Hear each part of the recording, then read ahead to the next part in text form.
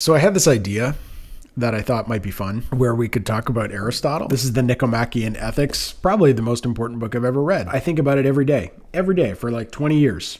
I think about this book. I read it, I studied it, I teach it now as a professor. I think about this book every day, mostly because it's about happiness.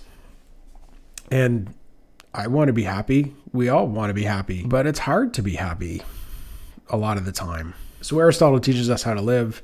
I love the ethics. I thought I'd talk about it. So if you want to follow along, you can watch me talk about Aristotle. Fun fact, last night, as I was preparing to make these videos, I was in my son's room and I bumped my head on a wall. So if you look closely in all of these videos, you'll probably see a purplish goose egg on my forehead.